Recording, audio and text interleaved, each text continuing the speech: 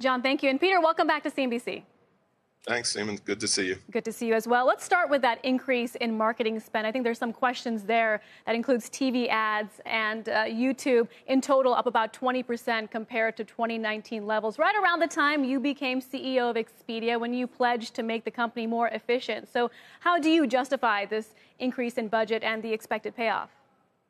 Yeah, so there's a few things going on there, Seema, that we talked about yesterday. One is that our B2B business, as we've discussed, is growing very quickly, and the commissions from our B2B business flow through our marketing line. So you're seeing the actual benefit of the growth of that business.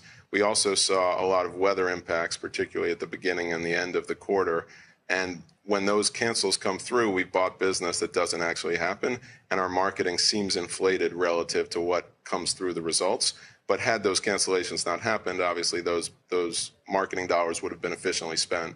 And then overall, we are spending more for long-term customer value. So you've seen us increase our investment in app downloads and other things that are a little longer live than the old performance marketing we used to spend most of our money on. So the seasonal trends are slightly different. So you're seeing a little bit of that in the seasonally lower Q4. So that's really what's going on there. All right. So then what do the trends look like here in 2023? You mentioned the rebound in bookings in January.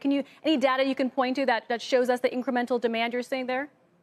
Yeah, the trends have been really strong since January. We said in our call that we're seeing over 20% lodging demand, which is considerably higher than where we were in the fourth quarter, even ex the weather.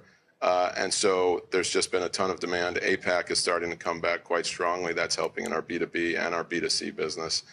Still a small part of our business relatively, but that's been quite strong. And generally, the market's been very robust across the board in the Western world and Asia and LATAM.